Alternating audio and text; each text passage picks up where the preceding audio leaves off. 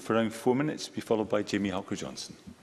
Thank you, Presiding Officer. The Scottish Government's position has always been to deliver the best outcomes for Scotland's fishing interests, a world-class fishing nation delivering responsible and sustainable fisheries management and communities.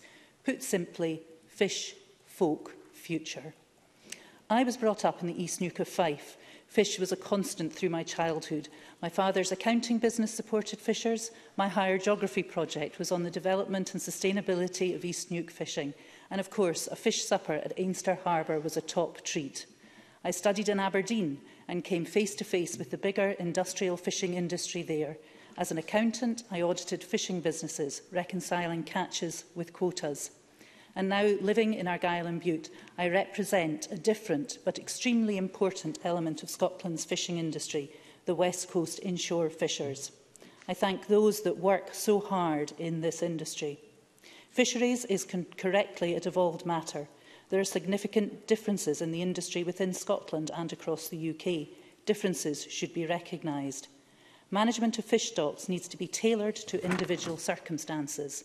And I'm pleased that the Scottish Government, when constructing its core team for the coastal state negotiations, brought in voices and experiences from all elements of our fishing industry, including Communities Inshore Fisheries Alliance.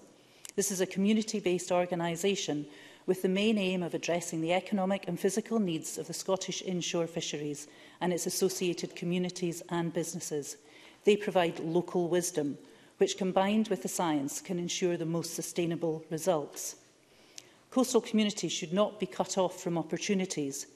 Just because they haven't done something for a while shouldn't negate them from the chance to return to it.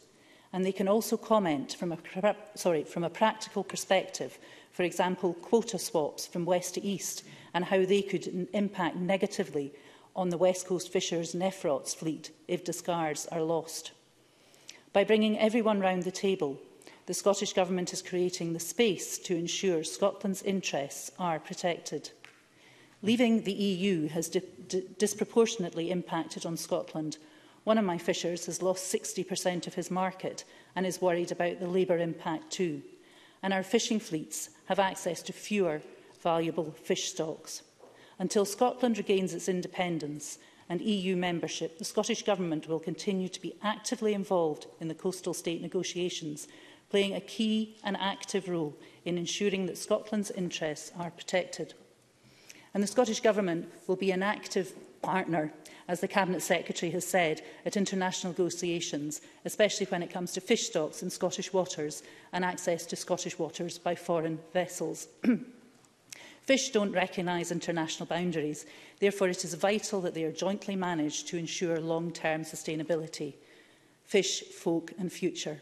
So to finish, Presiding Officer, as I said, I grew up in the East Neuk of Fife, home to the award-winning Scottish Fisheries Museum. Its collection traces the development of commercial fishing through the ages, including Loch Fyne skiffs and Campbelltown ring nets from Argyll and Bute.